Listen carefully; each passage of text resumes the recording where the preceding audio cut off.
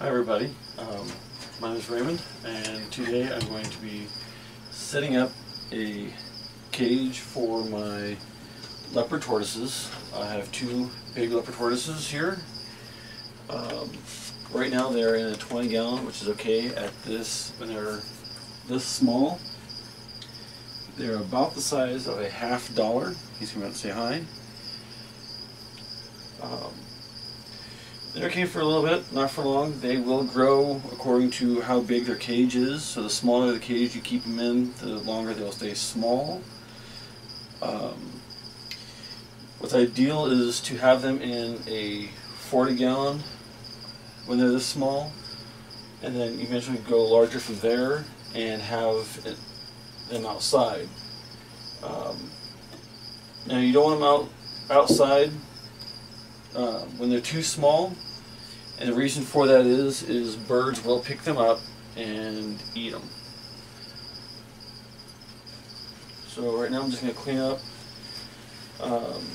what I currently have as their bedding, which is just a bunch of paper towels down here, which is great. It's clean. You want to make sure if you do use paper towels that you get the all white, no dyes. That's not good for them. If you want to put in a bedding, I strongly recommend putting in the Zilla bedding and litter. There is a sulcata tortoise right here. As a picture for it, is great. If they eat the bedding, it's not going to hurt them. It is actually healthy for them. It's just made out of alfalfa grass, like substance. So in this smaller cage, I'll put 2 bags of 2 5-pound bags.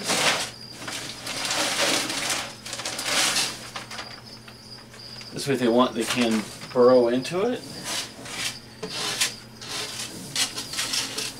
Leopard tortoises get very large. They can weigh more than 250 pounds. They live for a very long time, so if this is something you are looking into getting, make sure you have kids that love reptiles so that you can pass them on when you die. The care for them is very, very simple.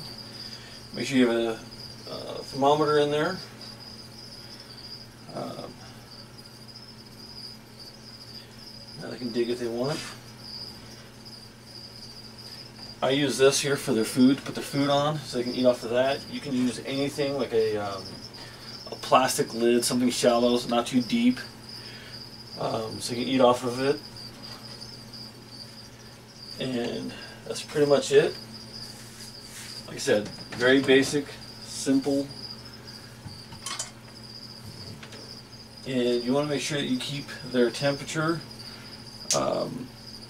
at least 100 degrees so that they can thermoregulate, draw on that warmth, and be able to move around and digest their food. One thing you'll want to do when you give them food is you'll want to dust it with calcium powder and vitamin powder. And one thing you'll notice, if you don't do that, they call it pyramiding. And what that is right here, this here part right here will look like little pyramids as they get older. And that is their basic, kind of like a metabolic bone disease that you see in bearded dragons and other lizards. Turtles get it by having what they call pyramiding.